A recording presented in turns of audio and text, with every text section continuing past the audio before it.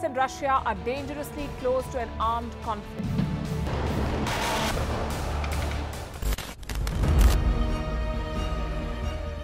This year, 2023, New Delhi will be the capital of global diplomacy.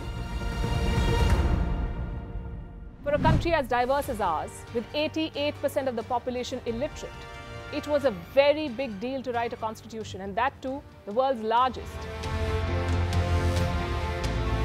Meanwhile, if we may, here's a Republic Day gift from India for the BBC.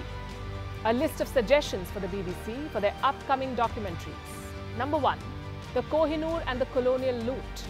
Number 2, an outdated monarchy and unhealthy obsession with the royals. Number 3, racism in 2023. We're waiting.